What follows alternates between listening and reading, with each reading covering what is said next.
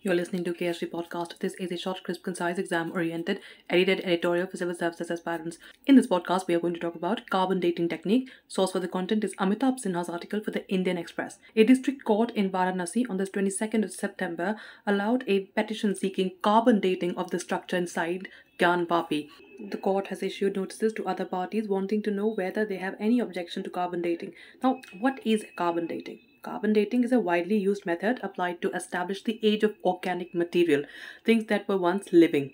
Living things have carbon in them in various forms. The dating method makes use of the fact that a particular isotope of carbon, called C14, with an atomic mass of 14, is radioactive and decays at a rate that is well known.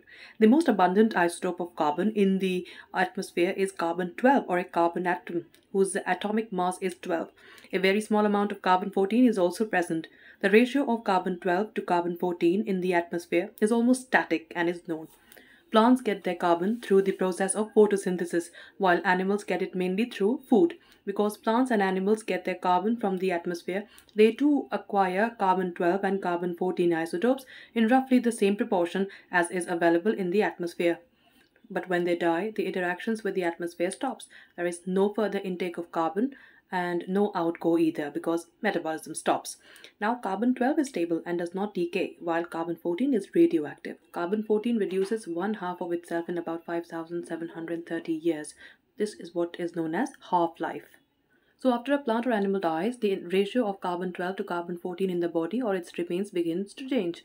This change can be measured and can be used to deduce the approximate time when the organism died. Now, what about non-living things? Though extremely effective, carbon dating cannot be applied in all circumstances. Specifically, it cannot be used to determine the age of non-living things, like rocks, for example. Also, the age of things that are more than 40,000 to 50,000 years cannot be arrived at through carbon dating. This is because after 8 to 10 cycles of half-lives have been crossed, the amount of carbon-14 becomes almost negligible and undetectable.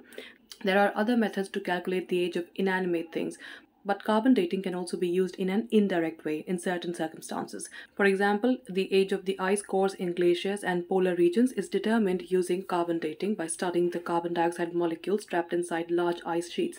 The trapped molecules have no interaction with the outside atmosphere and are found in the same state as when they were trapped. How long a rock has been at a particular place can also be determined using similar indirect methods. If there are organic materials, dead plants or insects trapped beneath the rock, they can give an indication of when that rock or any other thing had reached that place. There are various other methods to date sedimentation around an object, for example, that are used depending on the specific situation. In the Gyanvapi case, the petitioners want to establish that the shivling existed in its place much before the moss came into being, ascertaining that is theoretically possible. Now, is there anything that cannot be dated? Though a variety of methods exist to know the age of a certain object, not everything can be dated. The accuracy of the different methods also varies.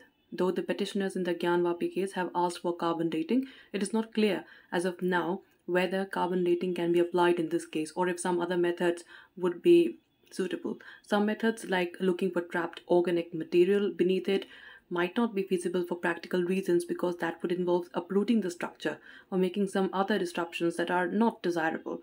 What can be done to date the structure can be finalized only after a detailed study. That's it for this podcast. Thank you so much for listening. To join KSG India courses and to crack the IAS exam, visit ksgindia.com. You can also get a PDF of this podcast on ksgindia.com.